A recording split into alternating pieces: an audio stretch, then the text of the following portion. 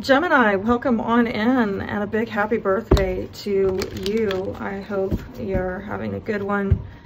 Yeah, we're getting into Gemini season, and it's exciting, is it not?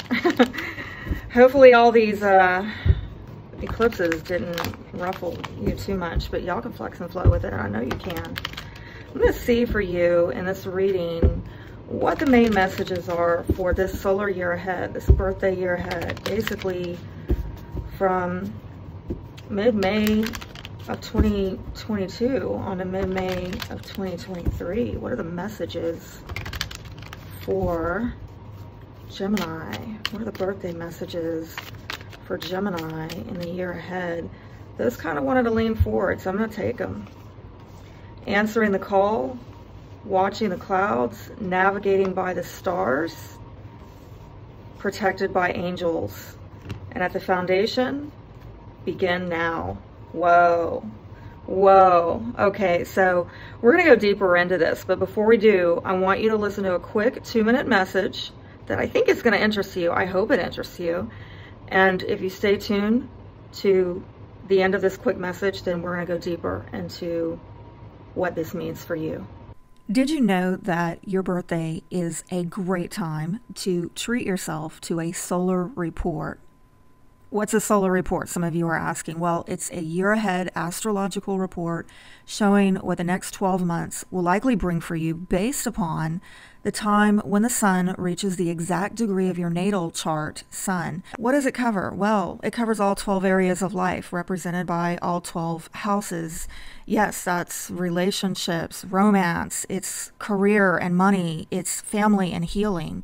And what you'll know from this report is your main focus for the year ahead, where you're most and least supported in your efforts, where you're the most lucky, where you're the most challenged, right? Very important, because some of you, maybe you want to focus on your career, but actually the most support you're getting in the year ahead is with home and family. It's not that you can't be a success with that, but getting that information really helps to equip you with the challenges in the year ahead. And take advantage of the good luck and fortune in the areas of life where you're getting it astrologically. Another thing that you'll know from this report is where the major changes are most likely to occur for you in the year ahead, where you can expect the unexpected. What is your blind spot? Where are you most prone to deception and lack of clarity? This is very helpful so that if you're making very important decisions in life to make these major changes, you can kind of get a second set of lenses to say, probably in this area, I might not be seeing things exactly clearly or getting all the information. So I'm going to double check. I'm going to do my homework to really make for sure that I pivot optimally. Another thing that you can learn from this report is what are the main pain points in the year ahead that you're likely to occur, because that's going to show where to focus your self-healing, where to work on self-love, where you need to be gentle with yourself over the year ahead. Very important for your spiritual growth. And also what's likely to make you angry over the next year. Very important for doing damage control. It comes up for all of us, but when we are forewarned, we are forearmed. And I think all this information that you can get out of a solar report is going to really equip you to make the most of all the energies that are uniquely up ahead for you and you alone. So if you're interested in this 30-minute reading, I am offering it as a special for, my happy birthday to you. It's 30 minutes for $50. And who might be interested in this? Well, if you're having a birthday right now, if you've got a birthday coming up, or you just had one, or you're in the middle of your birthday season, absolutely would be a good time to take advantage and get a snapshot of what's coming up for you in the next solar year. And if you want to take advantage of that offer, then make sure to reach out to me at crownedones.weebly.com. I will have the link in the description box and the comments down below. Okay, thanks for watching that message. And let me say, right out the gate, a couple things really pop out at me with this reading is that there's something about now that's very important. Right here, right now. You see with these two cards, you've got the word now is really critical. So some of you might have had some downtime. Some of you need to take a little bit of downtime to figure out what the right now move is for you to make. I think that there's a lot of, particularly with these two cards over here, a lot of spiritual influence in your life, and definitely this as well, showing me that there's been a lot of divine downloads given to you to really direct your path and let you know that it is okay to take the first step in doing something right here, right now. Obviously, for each of you, it's going to be, you know, something different as far as what it is you're being asked to boldly step into. But it's a new beginning, most definitely. And with this card, it's talking about taking that first step.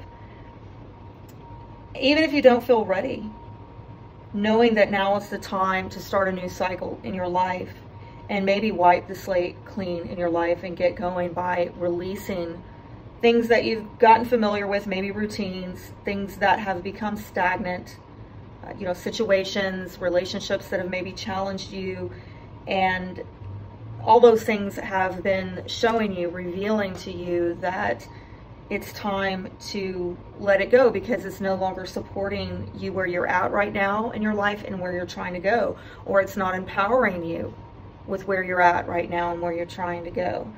And so with new beginnings, there's always an ending. And so some of you, if you are receiving this reading and you're thinking, where is it? I don't see where the new beginning is, because maybe it is that you're sitting in the midst of an ending, but that is just further confirmation that something new is starting, because whatever is ending in your life is making way for something new to come in.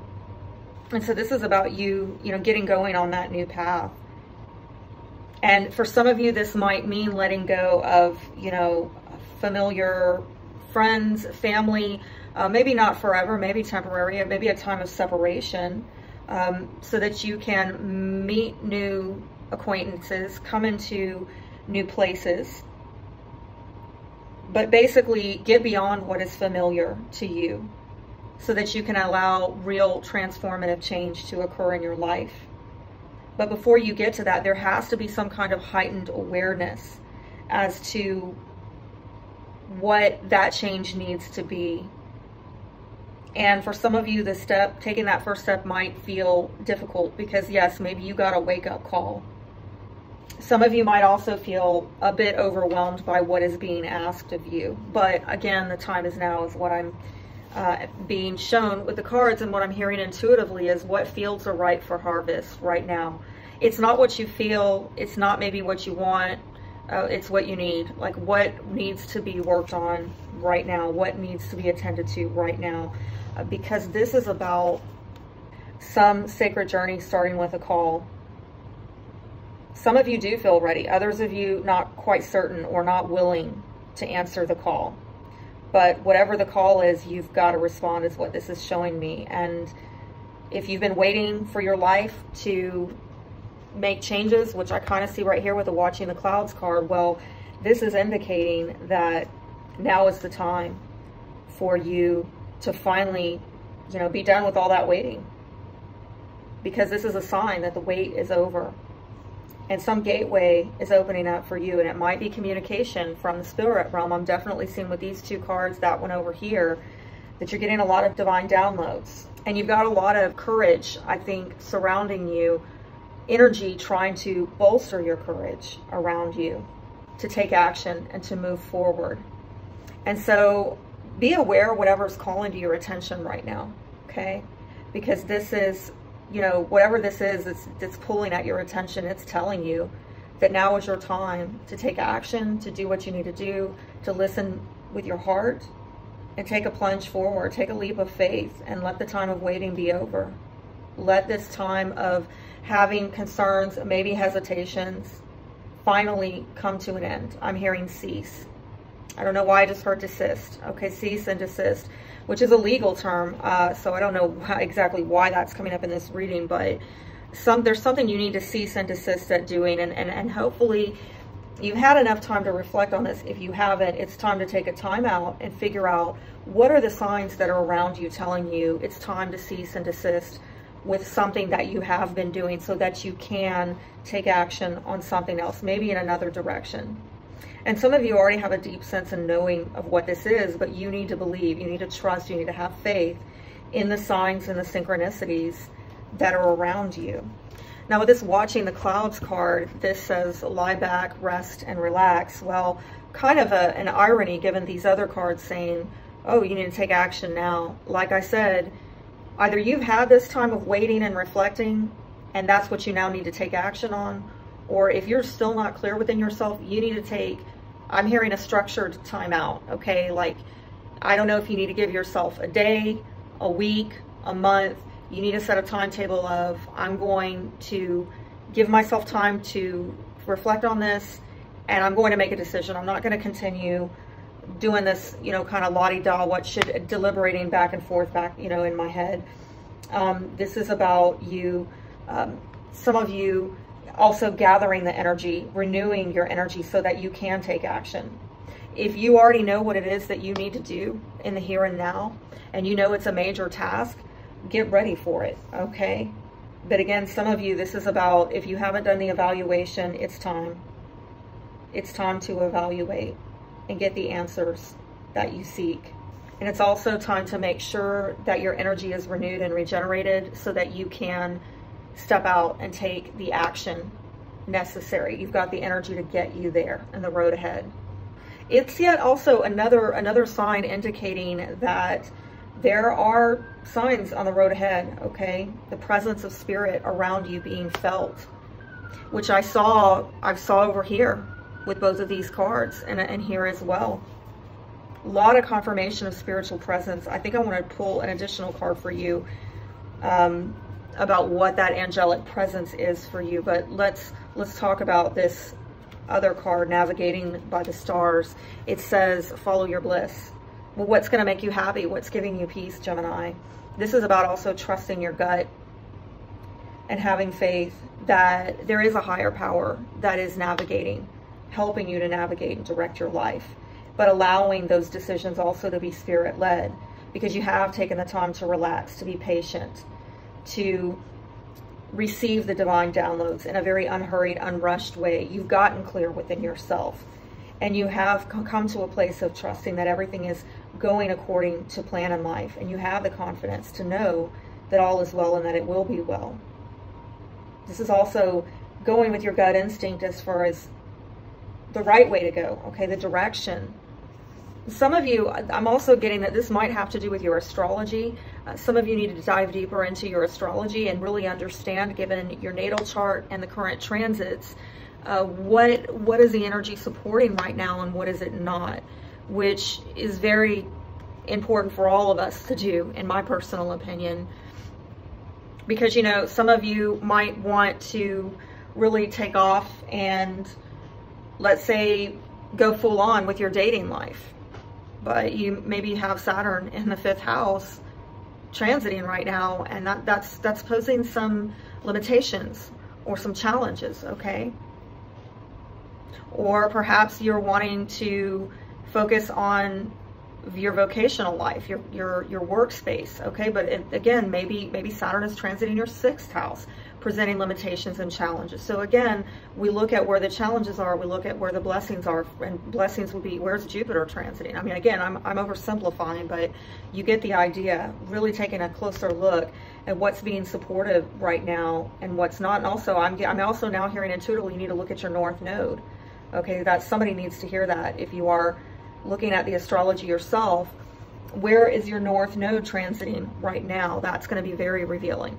And finally, with the Protected by Angels card, you are cherished by the angels. This card is saying that you are blessed, and a lot of blessings are showering down from above in your life. And there is an angelic presence in your life. There is angelic intervention in your life that's available to you at all times. But this is about you being open to feeling that presence. Both of these cards are telling me, though, that the presence is all around you and surrounding. These are very spiritual cards, all of them. But again, another sign of you needing to spread your wings and soar in this life and know that it's, you know, safe for you to do that you are being protected. And yes, whatever this new beginning is that you're being called to step up into courageously, there are probably going to be times when you can't see the road ahead. But you need to trust. You need to, I'm hearing, walk by faith, not by sight, okay? You might not see it, but there is supporting, guiding presence around you in unseen ways at all times. And I am also hearing, look out for signs, synchronicities, particularly with feathers. If you see feathers Or I'm also hearing birds, okay? Birds coming on your windowsill or something like that. This is Spirit affirming to you that there is a sacred plan for your life, that you are being divinely guided, that you are going in the right direction. Things are unfolding exactly as they should be. And it can also mean that you are an angelic healing force for others because you've got so much light within you. Now, I'm going to leave you off with something special that I don't ordinarily do for the others, because, you know, the others don't get so much angelic presence showing up in their cards as you have. This is something special for y'all, Gemini. Let's see what the angelic presence is in your life right now. Happiness. Oh, gorgeous. And faith. So, I mean, we've been hearing, you know, in this entire reading about you keeping the faith. Walking by faith, not by sight. Trusting in the unseen. Right? Faith is a hope in things that are unseen. Okay?